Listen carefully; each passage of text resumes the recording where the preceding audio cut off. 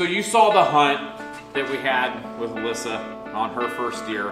Now we're in the processing room. We're gonna take, this bag weighs just over 18 pounds from Elyssa's deer.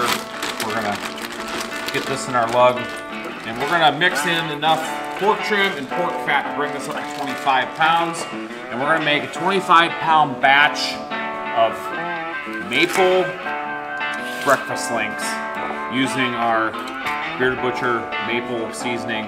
This one's been super, super popular. We'll just get this all mixed up thoroughly, and then we'll start grinding. Half of them we're gonna leave just maple. The other half we're gonna add apple, so it'll be maple apple breakfast links.